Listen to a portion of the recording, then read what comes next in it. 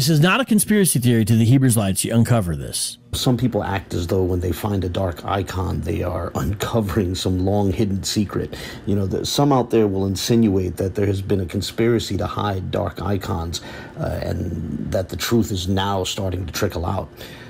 The reality, however, is that these things were never hidden. You know, these dark images were never hidden, and those who sincerely argue otherwise honestly are telling us more about how limited their own personal experiences were.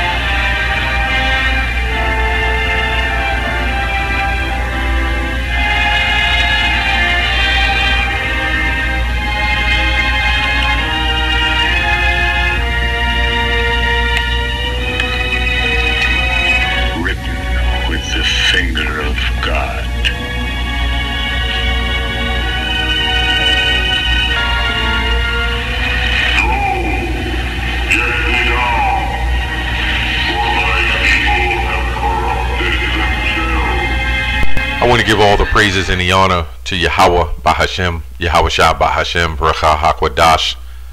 That's all praises to the Heavenly Father in the name of the Son and the name of the Holy Spirit. Also, I want to give us double honors to the apostles and the elders of Great Millstone. Also, a sincere shalom to the elect. Peace to the elect. I want to go back on this video inspired by the apostles of Great Millstone live stream, and it brought me back. In fact, yesterday I was thinking about doing a video, a second edition, and that confirmed it, you know, looking at the live stream. And you know, I just wanted to go back and touch on, you know, Vocab Malone and his crew, his way of trying to stop the truth, his way of putting a block in front of what we're learning, and what he's trying to do by saying that the images was already there, okay, and we should have known the images was already there. You know, that's like somebody who's an astrologist who know about certain planets and certain things that's already there, but they left it out when we went to school, when you went to science class, and you never knew anything about it, right? So it's the same thing. These so-called black images was hidden from us, and even going to Hollywood. That's why I put the Charleston Heston video clip in, you know, because if those they knew that the images were black, so-called black, why didn't they use the characters of the Bible as black? And even though that was a racist time, which it still is, this is now 2020. Why didn't they redo it and put the so-called blacks, so-called black-looking people in there? Why didn't they put the black Egyptians in there? You know, why didn't they put everybody according to the Bible that was black? So we have to understand that they put the white Jesus up.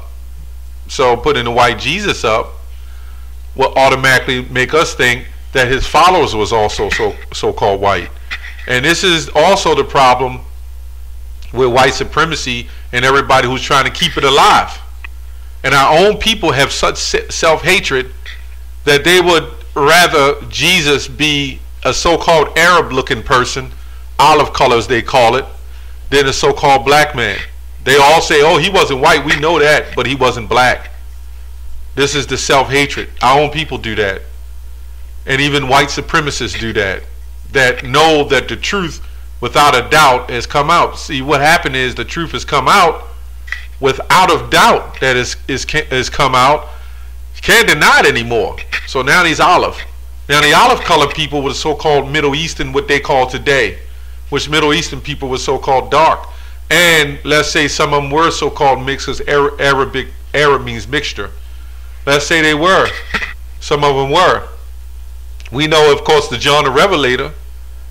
He wrote in Revelation 1 and 2, when the scripture says the angel came to him and told him to write in a book all the things that he saw. His feet was like fine brass, as if they burned, past tense, in a furnace, which means he was very dark. But people would rather him be look like a people that America hates, right, than to be the person they really look like, which shows you that these people hate the Arabs, right? Everybody hates the so-called Arabs and say the Arabs are terrorists and a threat to American soil. But they would rather put the image of Jesus on somebody that looks like that than to have him look like us. Because this is a shame to white supremacy, and they hate it. They hate the fact that we're so-called black. I mean, that the people of the Bible were so-called black. Okay, I'm going to read a scripture real quick. This is Luke 8 and 17. Let's see what it says here. Luke 8 and 17. It says, "For nothing is secret that shall not be made manifest." Right? Nothing is secret that shall not be made manifest, neither anything hid that shall not be known and come abroad. You can only hide it for so long. We was the so-called uneducated Negroes and Native Americans, especially the natives, the northern tribes too. Okay, the northern tribes, I'm talking about the hardcore northern tribes that look like so-called Mexicans, okay, that have that features. They are pushed with white Jesus. You know, that was forced on them. So you got to understand that anytime you're pledging your allegiance to a flag at 5 years old, you're put in the school system, and it's what they teach you from that young mind is what you believe to be true. And they understand once you indoctrinated with something like that at such a young age, it will be hard for you to depart. You know, Christmas was a lie, the Easter was a lie, the Santa Claus, which comes from the true St. Nicholas, who was a so-called black man. Ishtar, Easter, that's a lie. Look at all the things they lied. Now, if they lied to us about white Jesus, they put Charleston Heston and the so-called white people in all these biblical movies. What else have they lied about? You know, that's a question. What else have they lied about? They've lied about so many things. You mean to tell me we now have to sit back and say, well, wait a minute, they've lied about all these things, and now all of a sudden they're willing to come out and tell the truth because now the truth is come out already. You have no choice but to tell the truth. So what about the Gentiles? You lied to us about that too? You can't believe nothing. White supremacists, biblical, let me say, biblical false Christianity, false biblical Christianity. You can't believe nothing that those seminarians, if that's even a word, schoolgoers teach you. You can't believe anything. If they lied about Christopher Columbus, right? They lied about America. Number one, they lied about America. Well, number one, they lied about Jesus and what he looked like and who he was, and everything about him they lied about. And when I say the they, you know who I'm talking about. When they lied about Jesus, they lied about our captivity. They tried to take that back, you know, for our slavery. They didn't even give us the full understanding of what happened with that. So they lied about Christopher Columbus. They lied about all the images, the artwork. They lied about the inventors who invented damn near everything. They lied about everything. So you mean to tell me now that the images are coming out, we're supposed to put a halt on it and say, okay, we understand We understand the black Madonnas and black images, they're all out now. We understand. We're supposed to just understand that and stop it, and we'll take your word for it now. I don't think so. The truth is coming out. We're not taking your word for jack, for anything, okay? We're not going to take your word for anything else you have to tell us, okay? Okay, this is 2 Corinthians 10:5. It says, casting down imaginations and every high thing that exalteth itself against the knowledge of Yahweh, and bringing into captivity every thought to the obedience of Yahushua.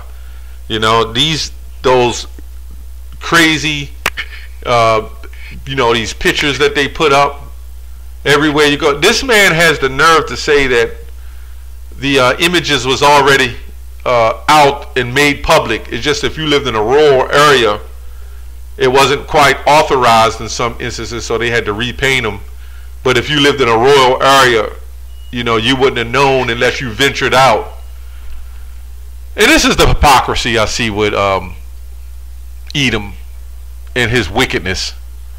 This man has literally put us in ghettos, has literally set up crappy schools for us to learn, right? He has literally gave us bad food, to cripple our understanding, because when you eat bad, your body cannot function like it should. He's literally done these things. He's literally shot us up with vaccines. He's done the worst atrocities on the planet and done everything to us. And literally took all the images, and he even gave us white Jesus and put it in our communities. Even though vocab is now saying it was already there.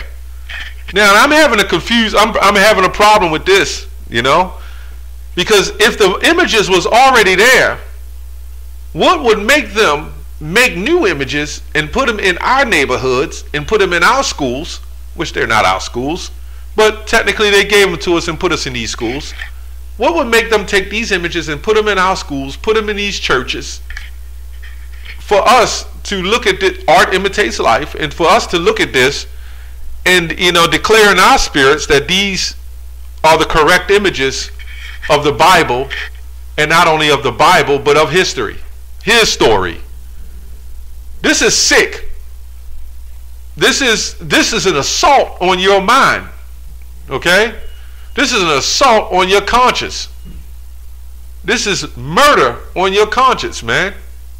This ought to be a charge to literally do that. They ought to be charged for that, and they will be.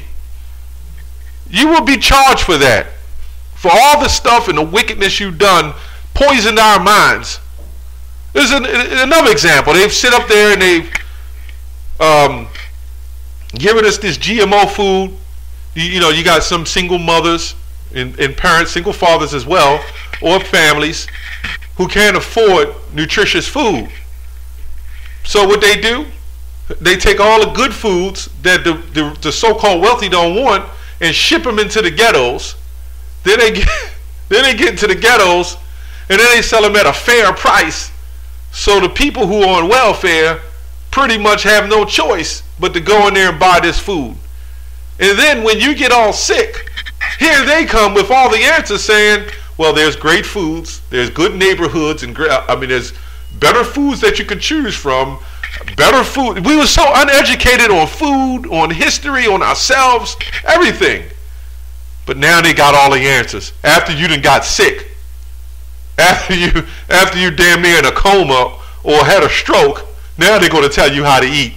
Now they're going to tell you how to get good food with limited resources. This is crazy.